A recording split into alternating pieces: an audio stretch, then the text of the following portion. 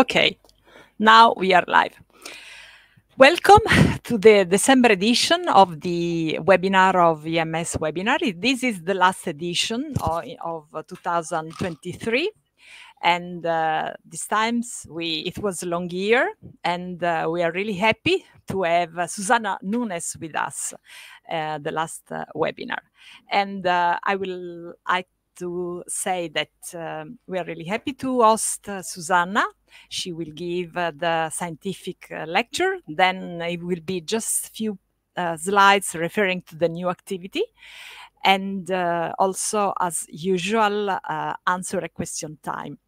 I will introduce now Suzana. She is really well known in membrane science and technology. She is the Vice Provost for Faculty and Academic Affairs at KAUST in Saudi Arabia. Sorry, Suzana. Where she is the Professor of Chemical and Environmental Science and Engineering. She has a PhD in chemistry from the University of Campinas, Brazil. Was an Humboldt postdoc fellow in polymer physical chemistry at the Johannes Gutenberg University, visiting scientist at the Max Planck for Polymer Science in Mainz, Germany, and also Tokyo Institute of Technology, and research in membranes for renewable energy at Helmholtz Association in Germany. She's a fellow of the Royal Society of Chemistry in UK and of the Sao Paulo Academy of Science in Brazil. She's the laureate of the 2023 L'Oréal UNESCO for Women in Science International Award for Africa and the Arab States, recognized for her achievement in chemistry. She is an associate editor of the ACS Applied Chemistry Material, member of the Journal Membrane Science Board. Her lab is dedicated to the development and characterization of new polymeric materials, their translation into membranes for liquid, gas, and vapor separation. She targets sustainable separation that would enable less energy-intense process in the chemical, petrochemical, and pharmaceutical industries. And today she will speak about polymer membranes, simplicity, scalability, and sustainability. Thank you, Suzana, for being with us, and I leave you the floor. Thank you very much, Elena. It's a really pleasure to talk for the EMS, and really a pleasure to have show some of my work on membranes and talk just before the end of the year, before Christmas, and I wish you all the best. So first, I would like to say this year was very good for me. As Elena mentioned, I got the L'Oréal Award for Women in Science. And I'm not showing that to talk about myself, but I'm showing that because in membrane, we are very privileged to have top women in science. So it's not a surprise that we have, for me, I think it's to build on many before me really had a very strong contribution, and also with the colleagues that I have that are super active in this field. So you should this image. Years ago, I was part of the EMS council, so before joining KAUST. And the two really, you have to be nominated to be part of the council, to compete for a place in the council. And the two who nominated me are these two wonderful ladies that you see, Mariana Lindström and Miriam Balaba. Mariana was the president of EMS, and also we have other presidents, like Lidieta, Christiana, and now Elena. And Isabel in this picture, she was from NAM's president. And we have many others in other parts of the world. I'm just highlighting those who are in EMS president mainly. And I would like to say also, in the beginning of my career, when I was doing my PhD, my topic was on irreversible thermodynamic, or membrane transport, but it was a non-equilibrium thermodynamic. At that time, so I was all the time reading a book from Kachowski, who was the supervisor of Ora Kreden. Ora Kreden is a pioneer in membranes. I think we also, from my generation at least, we know her, really admire her for the way she worked, not only for her own career on that. I think those who are young feel privileged to be in this field, which is a STEM field, but with a lot of achievement in women. And the new generation that is coming, I like this picture. It's a picture taken a year ago. It was the commencement at KAUST, and they are from my group. So it's really, I think we have all to have more and more success in the field of membrane. But let me talk about science. And this picture you see is a picture in the Museum of Science in Paris, showing how the temperature is increasing in our world today. And as you know, if you follow discussions, news, and the COP28 that was a couple of weeks ago, you see that it's almost impossible to keep the 1.5 degrees temperature, not exceeding that. So we all have to work to really do our best to contribute for a low carbon footprint. And if you live at KAUST, you see that not only because we know all the discussions on TV, on all kinds of literature on that, but we are surrounded by coral reef at KAUST. And coral reefs are really nice. It's like you see this picture, a picture from my son. But you see that this is another picture of coral reefs very close to KAUST. And although they look very nice, you see that when they become white and lila, and so it's a sign that they are dying. So it's when it's too hot and they start to really have problems of hopefully recovering. Well, many times they don't.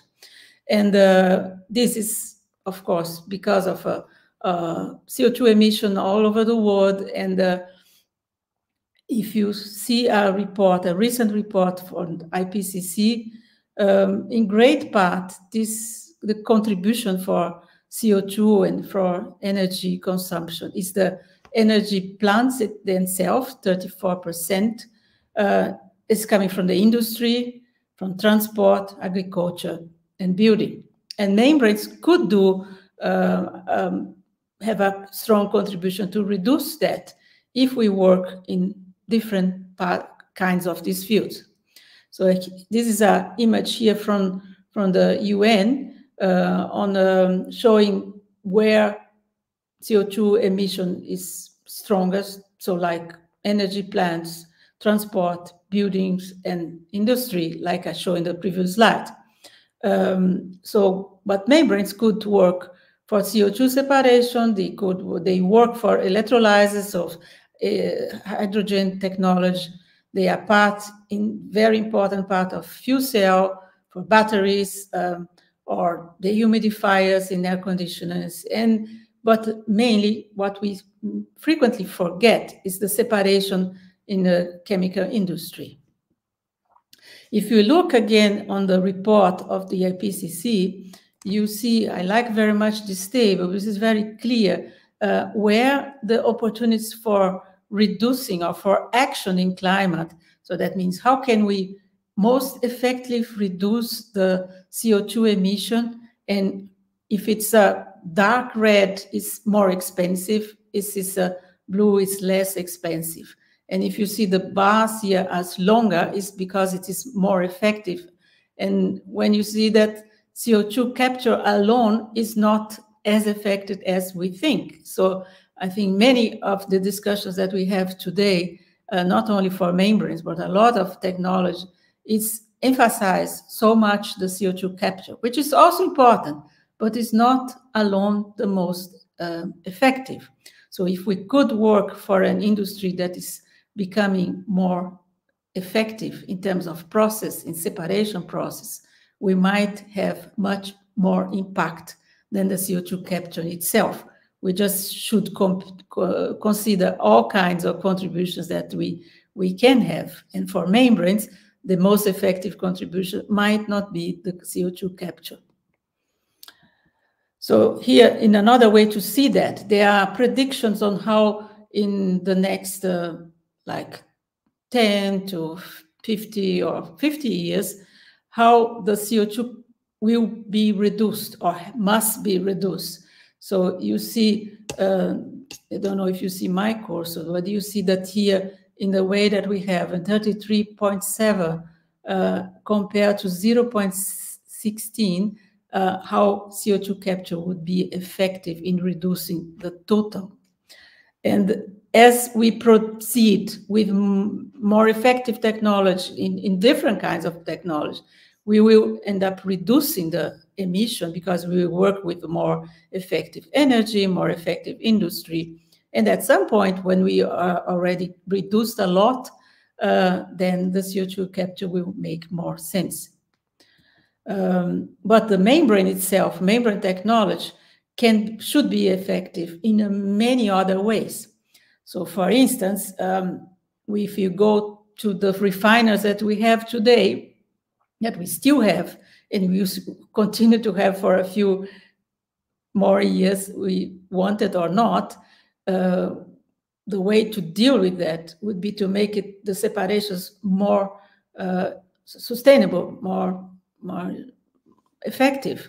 So we could substitute part of the fractionations in the industry, in the chemical industry, pharmaceutical, if we would have technology which is more like separations that are much more effective. And membranes can do that with less energy consumption.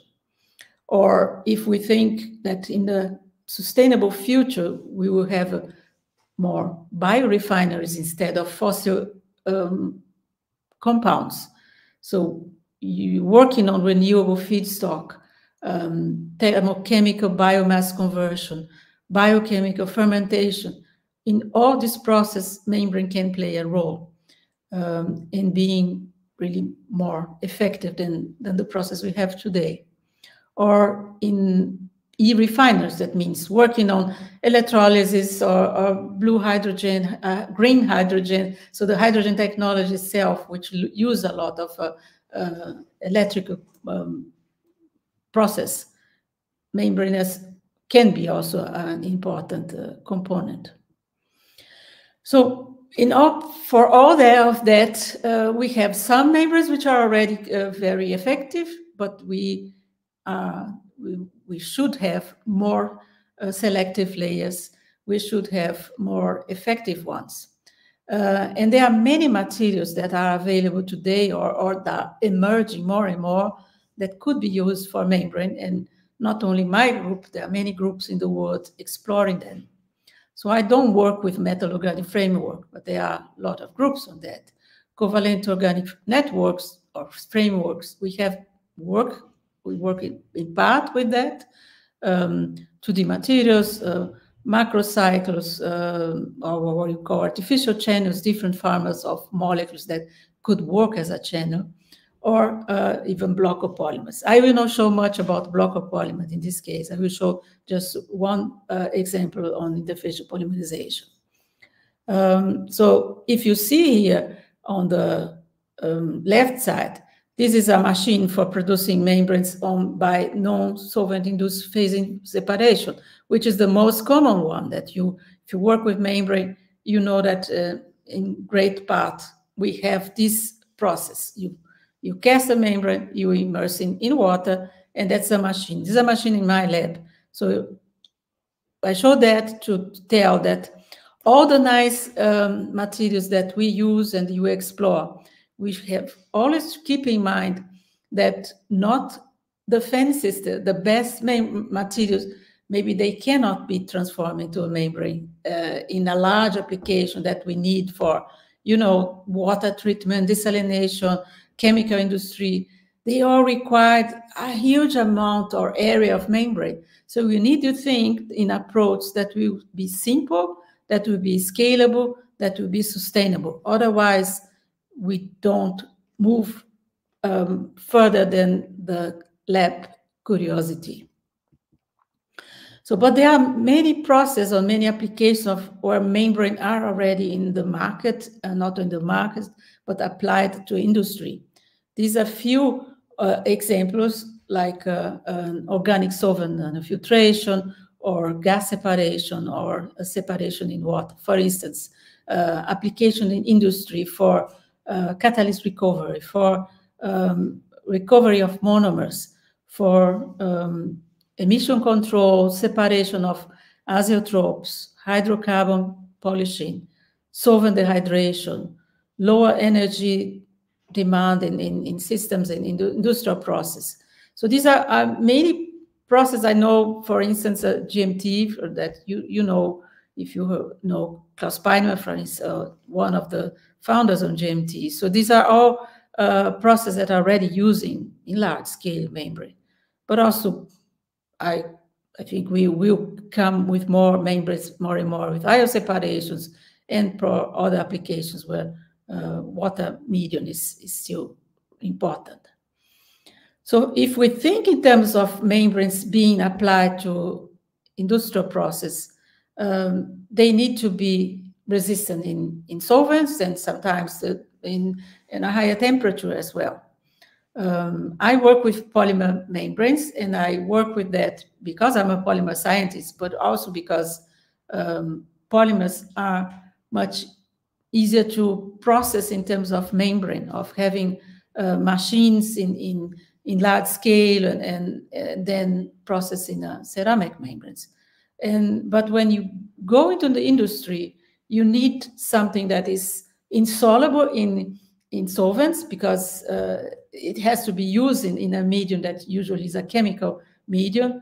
But to process, you know that membranes are, most of them, prepared by a solution process. So you need a material, a polymer, that will be processable, soluble in. So that's been a kind of paradox. You need to process, you need a material that's soluble, but when the membrane is ready, it must be insoluble.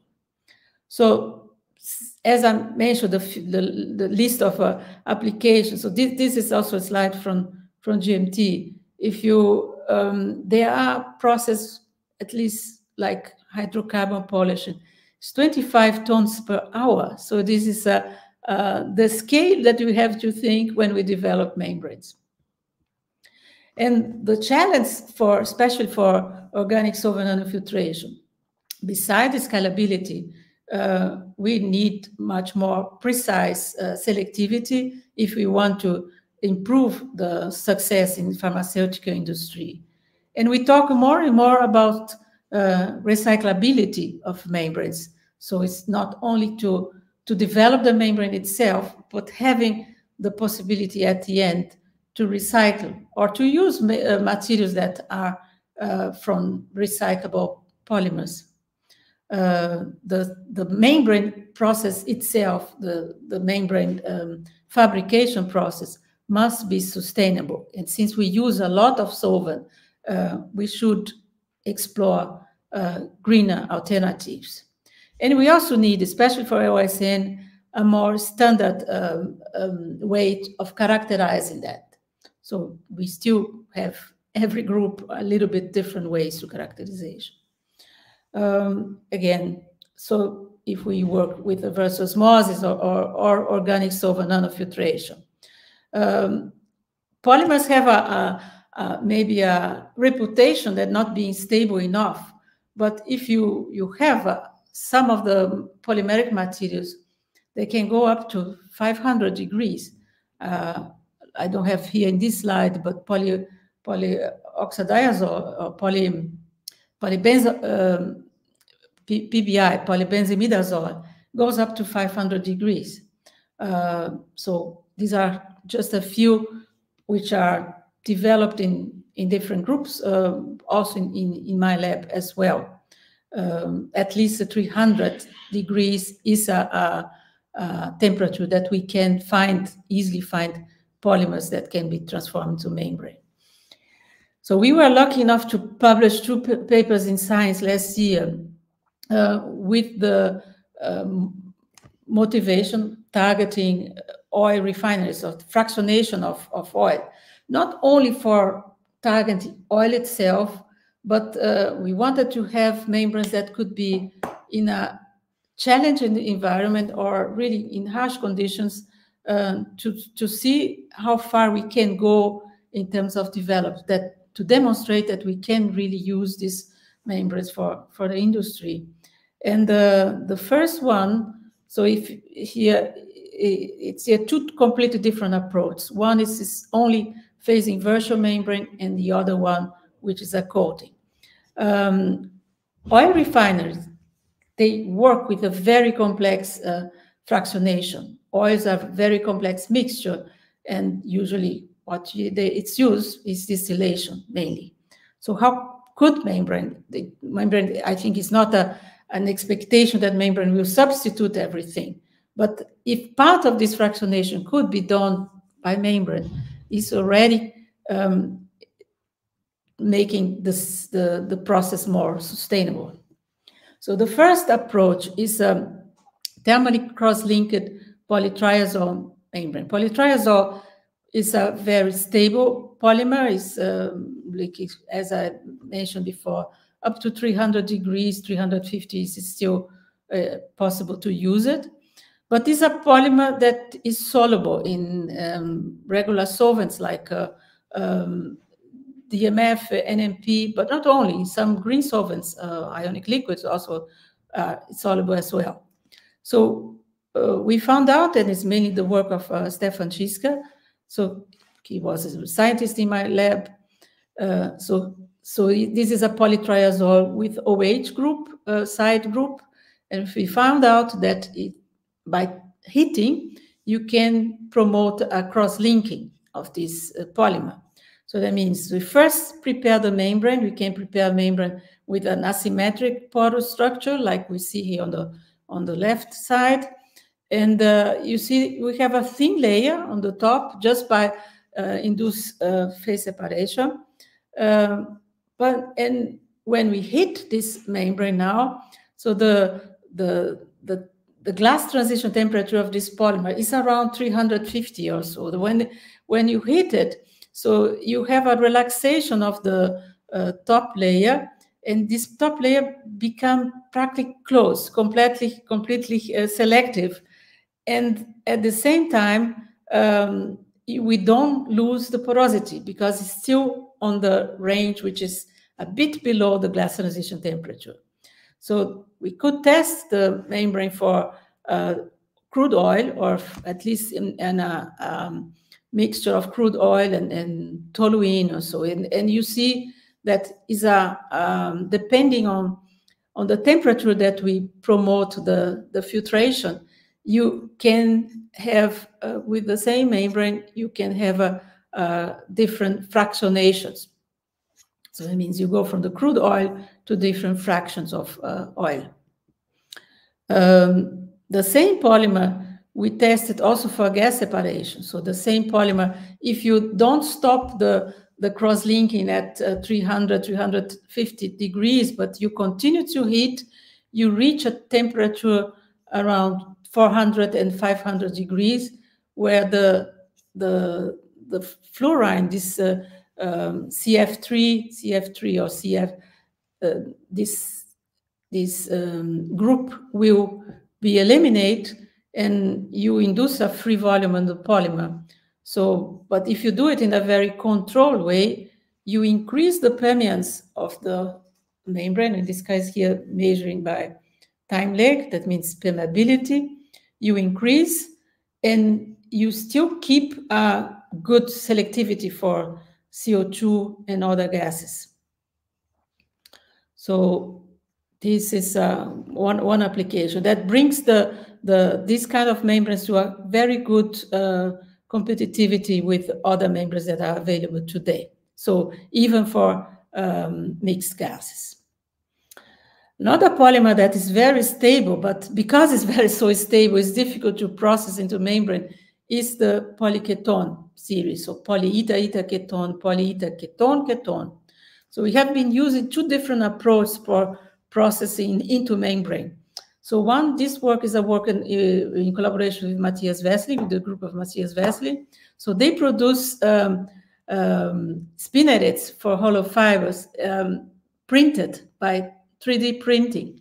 So and when you have this kind of spinnerets, you're not using with steel anymore. So it's a material like a polymer, also a cross-linked, highly cross-linked polymer that is stable in the presence of peak solution in strong acids.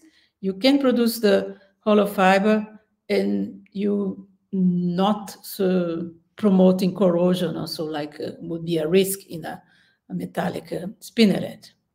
The other approach is to modify the peak, like with the bulky group.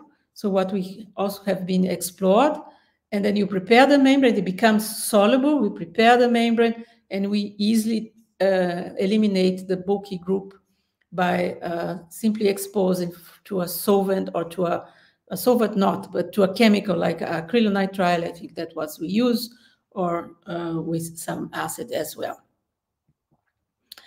But a lot of work that we do is with interfacial polymerization. And interfacial polymerization is the same process that is used to prepare most of the desalination membrane, or seawater desalination membrane. That means is a very established method for preparation of membranes in large amount.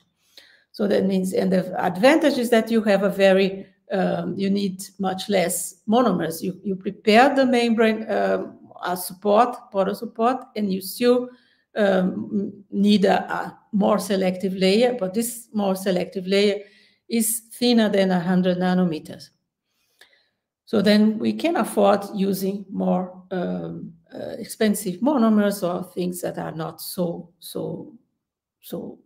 you don't need to be so concerned about costs. I think if you are working with membranes, you know how it works. So you have one chemical in our aqueous medium, the other chemical in organic medium. They don't mix.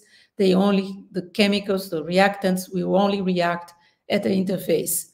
And you collect the membrane, the thin layer, selective layer, on a porous support. In the desalination membrane, you use typical monomers, is what you see in the bottom of these slides. You have a trimethyl chloride, which is soluble in organic phase, and you have amino groups, amino monomers soluble in water. But these are usually very hydrophilic membranes. If you work with hydrophobic membranes, like oil, for oil separation, you want to have a very hydrophobic path for your organic molecules. And this, again, this is a collaboration. This is mainly the work of a PhD student of Andrew Livingstone. And it was a collaboration also with the industry, with Exxon as well. The approach here is to have, instead of the regular amino reactants, is to have an oligomer, a block oligomer, so like a block copolymer. So oligomer is a small block copolymer. So you have a part, central part here, which is a hydrophilic reactive zone, so to produce the reaction, really.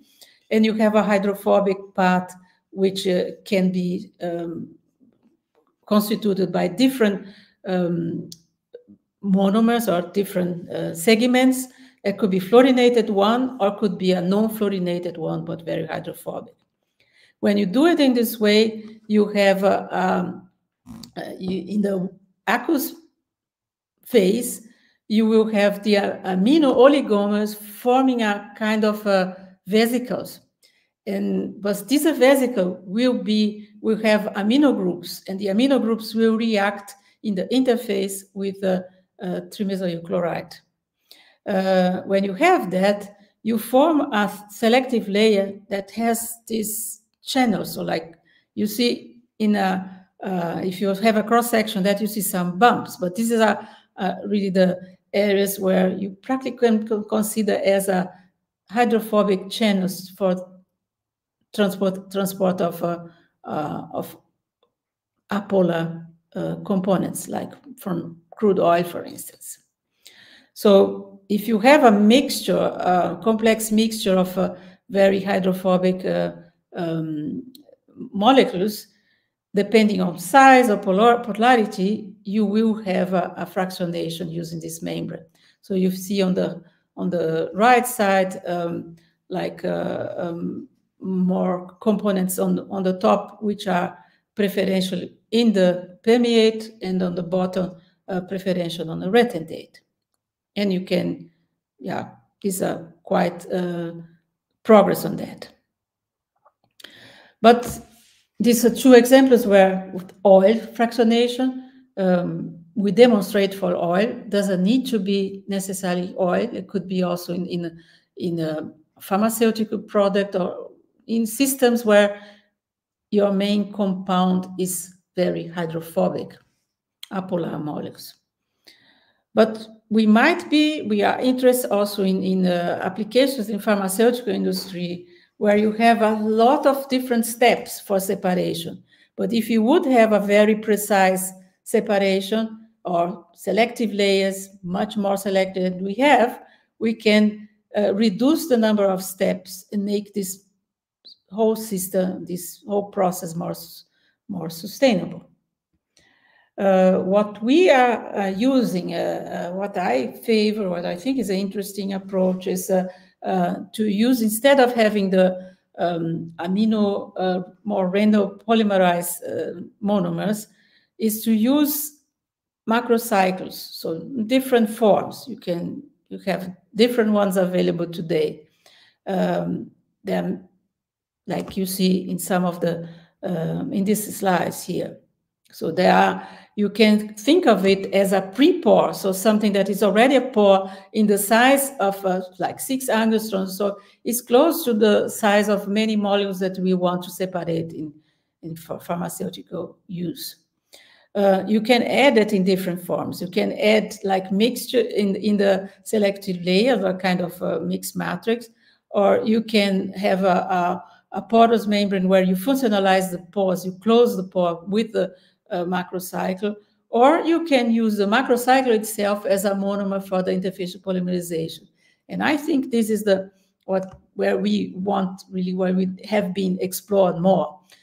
Because then if you don't dilute the function of this macrocycle, you have a highly cross-linked one where the permeant doesn't have a much other chance than to go through the macrocycle. So then you control who will pass by controlling the size of the macrocycle. This is we have been working with cyclodextrin, have good papers on that, I continue to work on that. Or we have this is a triangloamine, which is a collaboration with a colleague at KAUS, Nivin Kashab. They produce this is the form of a triangle, but the size is the diameter is more or less like the size of cyclodextrin, around 6 angstrom. So, and we had a test. So where you see here on the right side, we prepare use the same chemistry, but not in the form of a macrocycle, just using the same chemistry, but randomly polymerized or cross-linked. And you see that something that in the triangloamine has a rejection of practically 100% of molecules with 700 grams per mole. If you use the non-macrocycle, you have rejection that goes below 20% of rejection. And this is because with the macrocycle, you have a much less free space. You really force the molecules to go through the macrocycle. We have explored other monomers or other really maybe more complex monomers like a cage, or and which is really more like you can imagine that's like a 3D pores already. And in this slide you see two examples, one which is a more rigid one on the right side, and one which is a more flexible one. In the more rigid one, you have a more sharp curve of rejection on molecular weight, which is not a surprise to have that. the advantage of having on the right side, that cage, we did it is a work of Shang Li, or another postdoc in my lab, also in collaboration with Niveen Kashyap's group. So he induced the formation of a palladium catalyst inside this cage. So the idea was to have it as a selective layer, which is also reactive. Well, I would not say that this is the most simple approach, but this approach where you combine catalytic activity and selectivity. So the other example I wanted to show is not the selectivity, which is the main goal. Here is the permeance, the high permeance for water. It's a completely different application. But in terms of sustainability, it's also important, because if you consider countries like Saudi Arabia, where I live most of my time nowadays, air conditioning is super important. And it's not only the temperature, it's also the humidity control. So first, if you reduce the humidity, and in the area where cows is, like close to the sea, sometimes in summer can be very, very humid. But it's not only Saudi Arabia. Many countries in Europe are facing the same problem in summer: high temperature, high humidity. And if you have a very high humidity combined with high temperature, your corpora cannot, so the water coming out of you, if you sweat, you don't, you stop sweating. So you cannot, the temperature will not be reduced by evaporation of water on your skin. So then at some point you can really have a risk of breakdown, of heat stroke. So for different reasons, then you need to reduce humidity in a house or in any place that you are. So one possibility is to use membrane systems for that. And we are working on device made of a hollow fiber, where you produce the hollow fiber, we produce the module itself, and then we have a coating on the hollow fiber to tune the effectivity of this device. So we can produce, so we'll have the whole system. This is in terms of scalability, we can produce in our own lab the hollow fiber, the fiber itself. We can produce the module ourselves. And the coating, we test, we can, again, is a thin coating, we can afford different kinds of coatings. So from a block of polymer, Nexa, which has very, very permeable channels, or we can use capsules containing different compounds, like a natural ionic liquid, which is very, very hygroscopic, that has really the capacity of taking a lot of water. Well, we have a different product. We're not going into detail, don't have time for that. But one of the approach that we recently published is published just recently in Journal Membrane Science, use a combination of organic acid and hyperbranch polyethyleneamine, which are cheap materials, which are relatively simple, but very effective in terms of dehumidification. With a relatively simple reaction, we have a coating that can be really super effective in terms of the humidification. We tested even a very, very long time, so 400 days you see here, and it's have a stable fibers and stable system, and which are much, these blue triangles on the bottom of the slide, or the green ones, they are modules tested based on this material, and they are much more effective than using like what is common, like a liquid desiccant or solid desiccant. So in summary, I think that's most of the overview that I wanted to show you. I think we work also in other topics. We work on sustainable membrane fabrication. We worked on block of polymers. We worked for very long, continue to work we have collaborations on using block-polymer membranes and functionalizing them for different bioapplications or so. But for today, it's what I wanted to show. We can really help in terms of sustainability in target more effective process industry, on fractionation of complex mixtures, enable new process that maybe are not possible today by distillation, maybe all because the product itself is thermodegradable. So we could use membrane for that. We are using membrane for that already. We can substitute some of the process in the industry. And in this way, as I mentioned before, so you might be even more effective in reducing CO2 emission than to just continue to do the same traditional process that we have and count of having a minor part of this CO2 produced in the same in the way of applying additional capture process technologies that might require energy for running the technology themselves. So at the end, I personally think we should invest much more in substitution of part of the process that we have in the industry than purely applying CO2 capture. Or, as I mentioned, air dehumidification is part of the applications of membrane itself.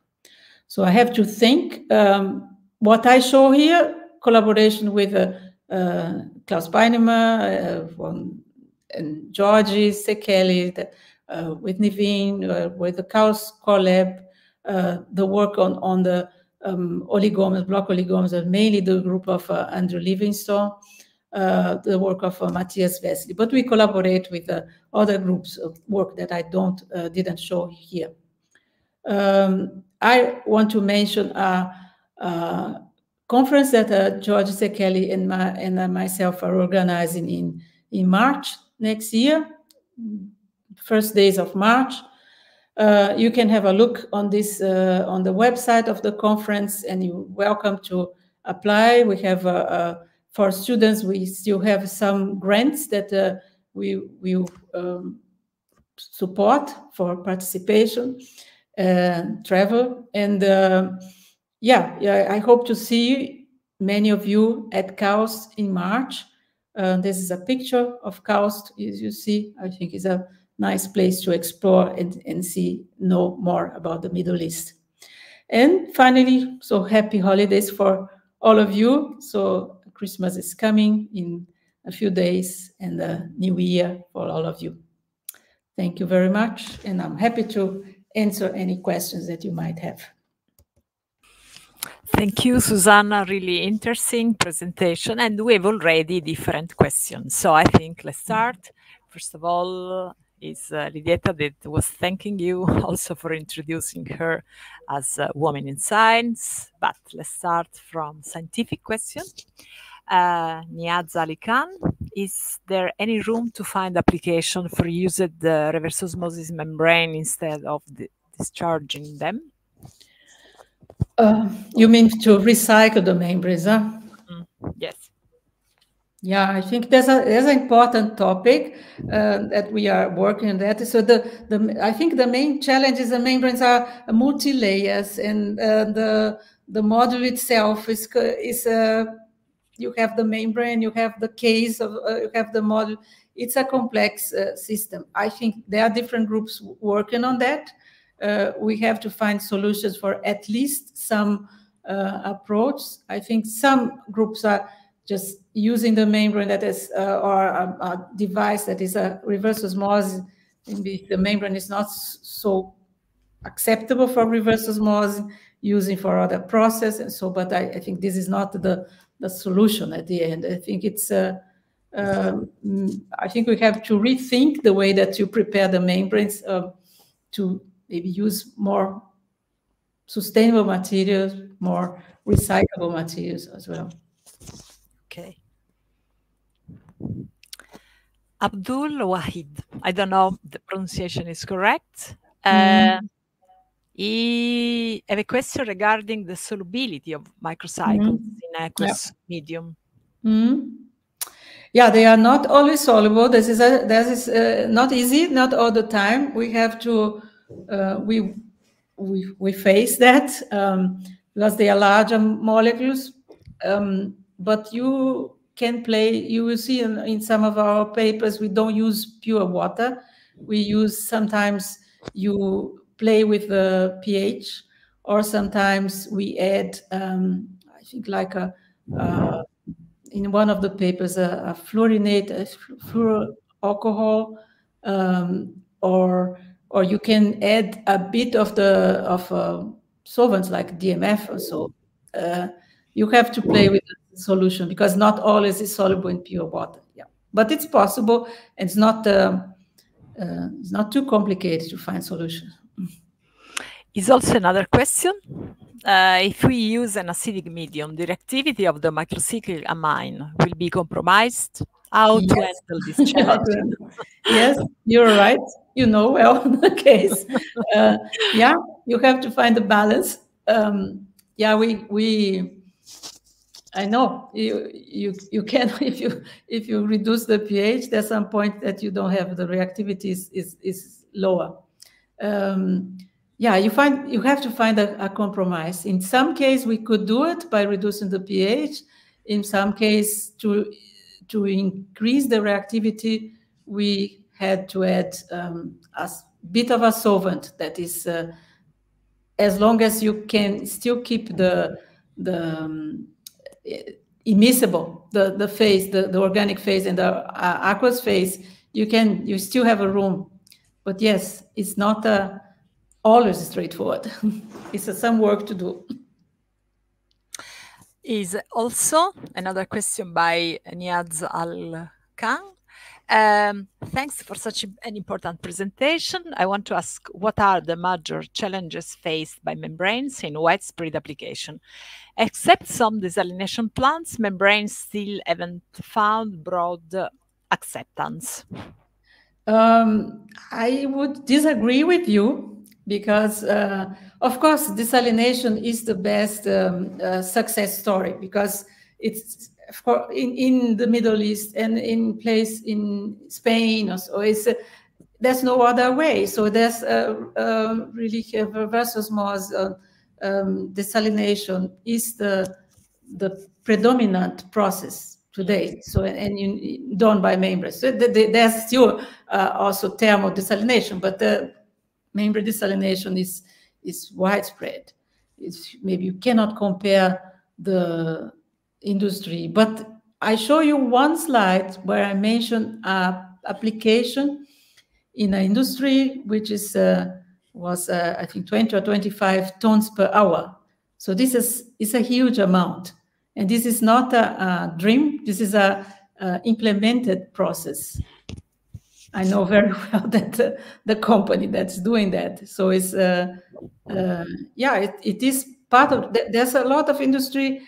Some of the industry they are already using. They don't want you to know exactly that they're using. They are not declaring so much because the kind of like competition also, which kind of process they use. But it's not true that the membrane is not being used in chemical industry already. It is. I know very well. Yes. So, and Nino Gaeta, thank you, Suzanne, for an interesting presentation. You have convinced us about the important scientific progresses in membrane application. Can you say if there are already industrial pilot tests based on the results you have presented? If so, can you say where? Nino, it's a pleasure to have you and the audience. Really, I miss you a lot. Yeah, I mean, the results that I show, I focus on new materials. So I mean, I showed the applications on in general, like the beginning of the talk, which were membranes, like membranes from, I know, from GMT, from Klaus, and so they are in different companies, also in petrochemical companies, and so they not only pilot plants, big plants. The results that I showed that were macrocycles, and so they are still in a research phase. They are not in a pilot scale yet. Yes, I have also to thank EMS for organizing this webinar. I have to say that we also had last time also people from Sintef. So we are trying to combine both scientific but also application. And it's clear that there are also nice examples, maybe not so many what we working in membrane area would expect. This is the point, but for sure this process, this technology will be much more widespread in the future. I think we are really optimistic about this. I have a question about membrane dehumidification, because it's really new but really important process, how to say, activity. And have you thought to also the reuse of water? Because at the moment it just seems just keeping water from the environment, that for comfort and also for the other industrial reason, but also going a little bit beyond reusing that water, that especially in some area where is really high humidity, this is something that do you think we will go in this direction? Yes, I think we should consider that. So if you see normal air conditioning, you see how much water comes from the air. So yeah, I think you have to think about that. So we are not testing there. We're not at this moment targeting the recovery of water, but yes, I think it's important. Yeah, so changing also from also hydrophilic also to hydrophobic. Clearly it's different mechanism, but for sure it's also another way. I have to say that it was really interesting, really new hints, a lot of people asking, and we had also different, not so many, but really good number of people following now online. And for sure, this webinar will be visualized also by others, because we are checking that every month are a lot of visualization of the past webinars. So I would like to thank you for being such nice example for us, how to say, as women, but also as scientists in general. And I would like just now to show some new slides. Stay with us here. I would like just to share some slides referring the activities of European Membrane Society. As you know, these are the activities that we foresee next year. I'm just giving some hints. We will continue to have our webinars. Generally is every first Wednesday, but depends. Like here, we were the third, but it was also a nice occasion to give the, how to say, the happy holidays to everybody. And in 2023, we have 10 webinars, apart January and August, that are just coming back from holidays or holiday period almost for Europe. We keep a monthly webinar. So this, we would like to have this as a traditional meeting point for the people of European Membrane Society. The announcement is that we have also the 39th European Membrane Society Summer School next year in Louvain-la-Neuve in Belgium. The date, please fix the date, 10 to 14 June 2024. We have here the website, and it is organized by the group of Patricia Lewis. Early bird registration date is April 22, so it's enough time, but please consider the date. Clearly, we have the traditional Euromembranes. It will be in Prague, September 8 to 12. Fix also these dates. And the abstract submission deadline is fixed to March 8.